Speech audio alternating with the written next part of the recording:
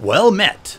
In the game Smalland, silk is a mid-tier resource that becomes increasingly important to collect as you progress, because it's used from everything from bows to kiting tools and weapons.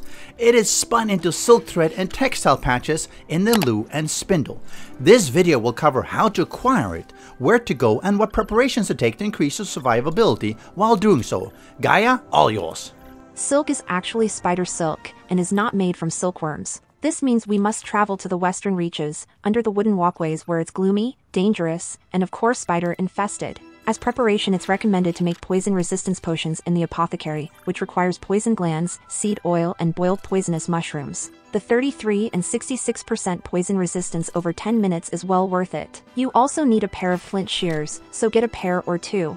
If you take the eastern approach, look down under the wooden walkways and make your way down carefully. There will be spiders, especially wolf spiders, so tread carefully.